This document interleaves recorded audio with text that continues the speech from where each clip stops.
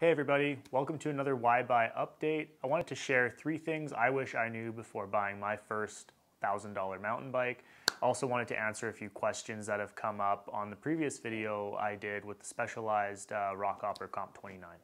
So the first thing I really wish I would have known was how scarce bikes were at the time when I was looking to purchase a bike. Last year, 2020, pandemic hits, people can't travel anywhere, everybody's going out and finding things to do in their hometowns because they can't leave. So bike sales were through the roof, and there was actually no, bikes available for a lot of people. I was lucky enough to find kind of the last Specialized at my local shop in my size, and so I mean, going into 2021, if it's going to be any precursor. If 2020 is any precursor to this year, you should be thinking about getting your hands on a bike as soon as possible. So the second thing that I really wish I did before buying my first mountain bike was actually test ride a few different models at different price points. And it's all going to come down to what you're going to use your bike for. That's really should dictate what you need in a bike and what price you should spend on a bike. So if I were looking for a bike where I was just driving or riding around the city, I think if I bought my $1,000 bike, I probably would have regretted that I spent probably $400 too much. A great example of this from my research would actually be the Co-op DRT, the 1.1. I've heard a lot of good things about this bike at that kind of lower price point for what you need. Kind of for that, riding a mountain bike in the city type of bike. After kind of riding pretty hard last year, I actually would have been on the other side where I actually kind of wish I would have spent a little bit more on a dual suspension bike, because this year I'm kind of already ready to upgrade to a higher priced bike from the type of riding that I do.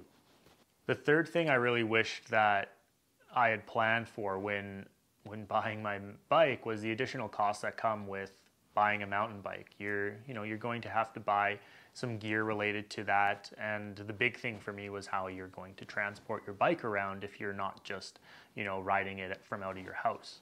There's a helmet, there's riding gloves, there's a repair kit, all these things that you want to have to make sure you're not getting injured when you're biking, but also so you can fix your bike if it ever has an issue when you're riding.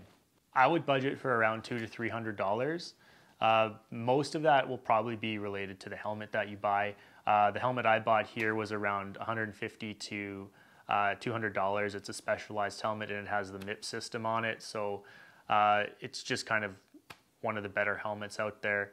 But you can definitely reduce that cost if you want to buy a cheaper helmet. And we also bought a bike rack for the bikes because we have an SUV and can't really go anywhere with them unless we had a bike rack. Bike racks can range anywhere from $200-300 to over $1,000. Ours was kind of right in the middle. It's the Yakima Hold Up bike rack. So I was looking for a $1,000 bike, and all in I actually wound up spending closer to $2,000 after you factor in the bike rack and the additional gear that you'll need to purchase if this is your first mountain bike purchase. So if I can suggest anything, is make sure that you do have these additional costs in your budget when you are looking to purchase your first bike. If you are interested in any of the items I've discussed in this video, I'll include some links in the description below.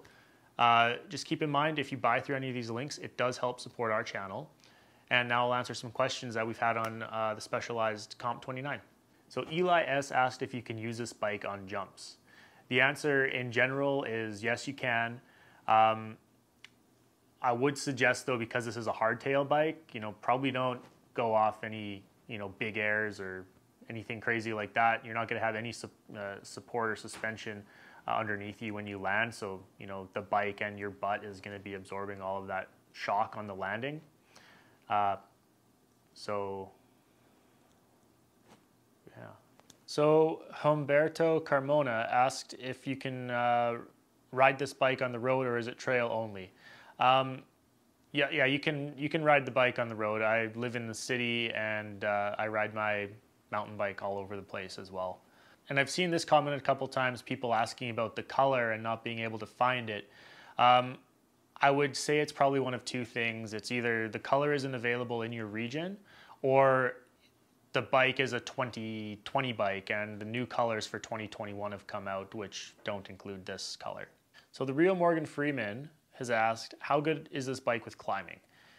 He just found this bike secondhand for 700 USD and was wondering if that's a good price.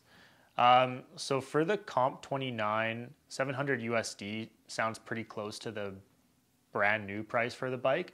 I'd probably check and make sure that the model is the correct model. It might be a few steps up. The Rockhopper has all the way from a $500 bike all the way up. I think you can spend almost $1,500 on a Rockhopper.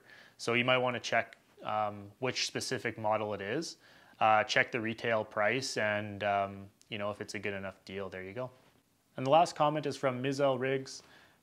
He's asking what year the bike is. This is the Rockhopper Comp 29 and this is the 2020 model.